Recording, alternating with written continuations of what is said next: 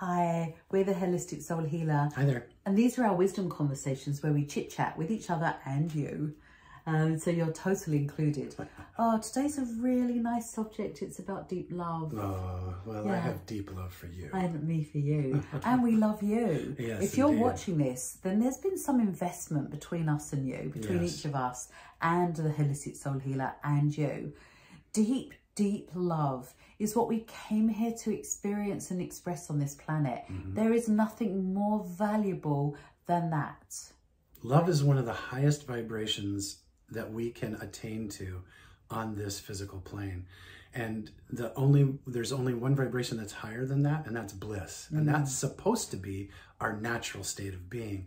So if we are constantly immersing ourselves in a loving act of kindness or a loving expression with another or a deep, real wonderful relationship, and we live at that vibration of love, we're just one step below that bliss. And we can dip into bliss because what the vibration of love does is it allows no limitation as to what you can experience from a vibrational standpoint. Right. And I feel that sometimes when you feel immense feelings, like really strong emotions, it's where love is trying to break through a field of energy. So if you're feeling immense like anger and hatred and passion, the passion is where the good stuff is. And your job is to come back and find out where the love in all of that is. Is it love for yourself that's being denied because of a person's circumstance or situation?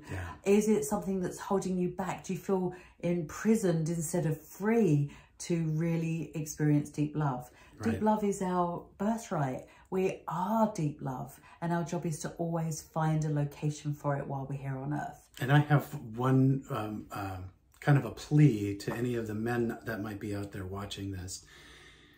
Oftentimes, being socialized as a young male and a boy child, you're taught to stuff your emotions, to stop, don't cry, boys don't cry, those types of things. And we have a tendency as men to build a crust over our heart and over our expressions of love. It's okay to feel emotion to the fullest and to the extent of even bringing tears or being choked up, because that's a strength.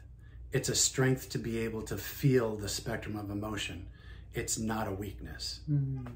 So take that on board and take care of you. Take care of you.